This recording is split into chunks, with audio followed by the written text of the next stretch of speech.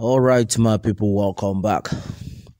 Well, on to this, Gani Adams finally reacts to the visit of Sheik Gumi to Igboho's community. All right, my people, the news in details. Well, on to this, the Ààrẹ Ọ̀nà Kakanfò of Yoruba land, Gani Adams, and other members of the Southwest Security Stakeholders Group have condemned Sheik Ahmad Gumi's visitation to Igboho town. Well, the Yoruba Nation activist Chief Sunday Adeyemo aka Sunday Igboho is an indigene of Igboho, the headquarters of the Arelope local government area of Oyo State. Well, in her viral video on Tuesday, the Kaduna State-based controversial Islamic cleric was seen in Igboho town alongside a former chief executive officer of the National Health Insurance Scheme, Professor Usman Yusuf. Reacting after an emergency meeting, the security group described the pro-bandit cleric's visit as provocative. The security stakeholders made this known in a statement jointly signed by the convener of SSSG Gani Adams and the secretary Alhaji Owolabi Amusat, titled "Insecurity, Stay Away from Southwest Security Group Wants Bandits." They dismissed Sheik Gumi's visit to Igboho town, saying the visit was an attempt to mock and undermine the efforts of the Yoruba activists and freedom fighters. They claimed that the Islamic cleric's body language utterances in Igboho town truly showed that he was behind the DSS attack on Igboho's Soka home and that part of the Yoruba territories have been conquered. Gumi is a Nigerian. He has a right to visit any part of the country, but it shouldn't be the extent of being deliberately attacking Igboho's ideology in his hometown. Such an attempt is provocative and then can lead to a crisis. That was why it elicited various reactions. Gumi's ideas are always at variance with the present reality in the country, and then I think it is better for him to desist from fanning the embers of discord in the country and the Southwest in particular, part of the statement added. All right, onto this, the security stakeholders also warned bandits and other bad elements to stay away from the Southwest region. They claimed that there are feelings that bandits have perfected their plans to strike in Southwest.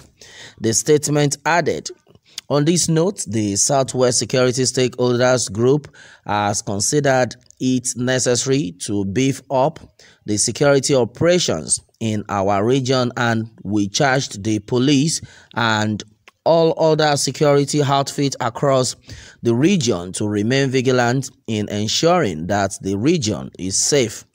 Any attempt to invade the Southwest will bring about both economic and political doom. SSSG is driven by the cause to ensure effective security across the Southwest. We are also keen on regionalism, where each region will control the security architecture of their respective region.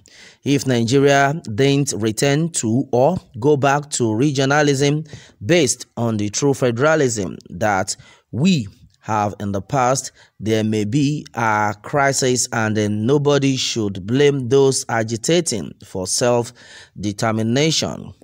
But as a group, we will not relent in the struggle to protect the Southwest, and we are determined to partner with the police and other security agencies to combat crime and make the region safe for all and sundry. All right, my people, this is another one right now. Well, the truth of the matter has now been that The visit of Sheik Gumi to Igboho town is not welcomed by the Yoruba leaders. My people, well, this is what it is right now. On to this one. Well, the cocoa, let me use the word cocoa. The real deal is that he who has eyes will definitely see who the bad guy is. Sheik Gumi is the bad guy. Well, and then another bad guy in the Yoruba terrain is out to let him understand that the Yorubas are not weak, they are not stupid. All right, thanks to Gani Adams and some notable Yoruba leaders. Onto this one, they have condemned the visitation of Sheik Gumi. Well, the fact remains that there is nothing Sheik Gumi wants to tell us. He cannot tell us that, oh, of all places to visit is only Igboho town that he can visit. That is just to mock Sunday Igboho, of which he has failed in his plans.